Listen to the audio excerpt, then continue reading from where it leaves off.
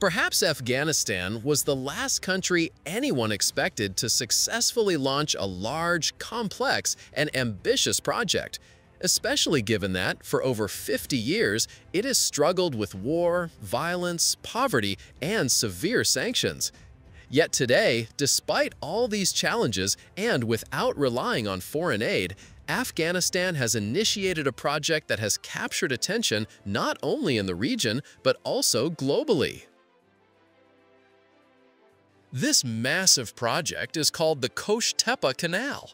Once completed, it will be one of the largest and longest irrigation canals in the world. Located in northern Afghanistan, the canal stretches approximately 285 kilometers in length, is about 18 meters wide and 8.5 meters deep.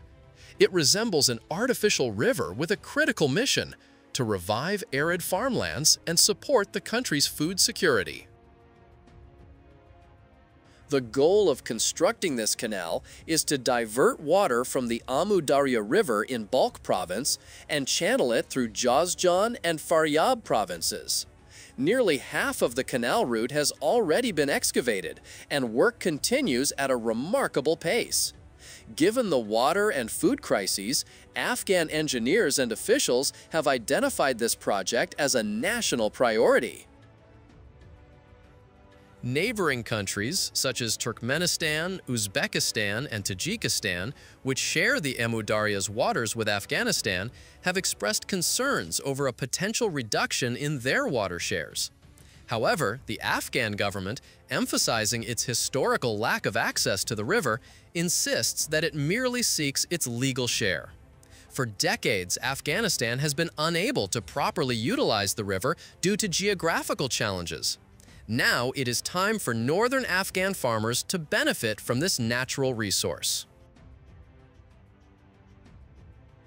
The project is expected to rescue over 1 million people from water shortages and reintegrate thousands of farmers back into agricultural work.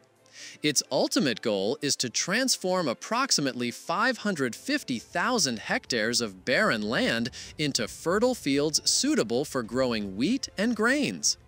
Afghanistan plans to become a major wheat exporter in the region by 2028.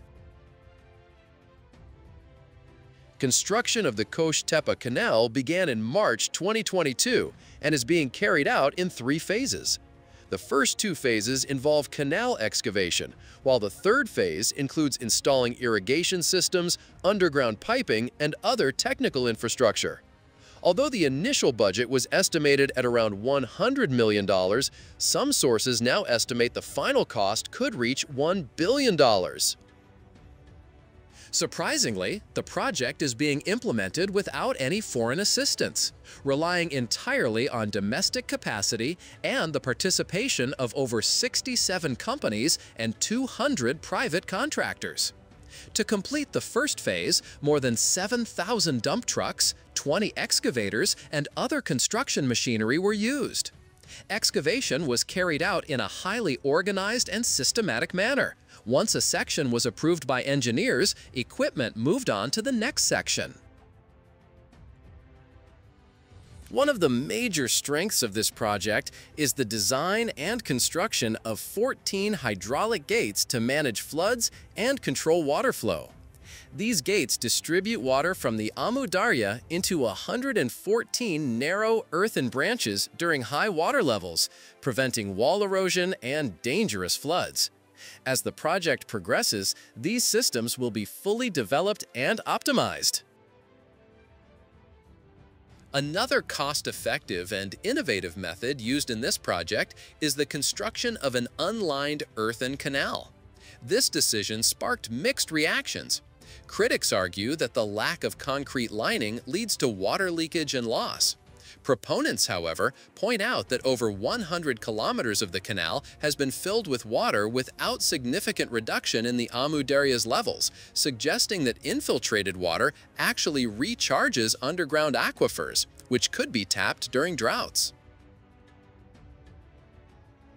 Building a concrete-lined canal would have required over $1 billion solely for cement and concrete structures, an amount Afghanistan could not afford.